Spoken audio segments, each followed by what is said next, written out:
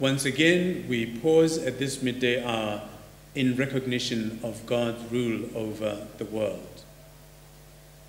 God of the poor and the poor in spirit, we hold up before you the vast multitude pushed to the margins of our society, those pushed to the margins of financial well-being, to the margins of emotional and mental well-being, to the margins of social acceptance. Help these your people, Lord. May you meet them in their despair, and may you put to flight the dejection and isolation they are experiencing.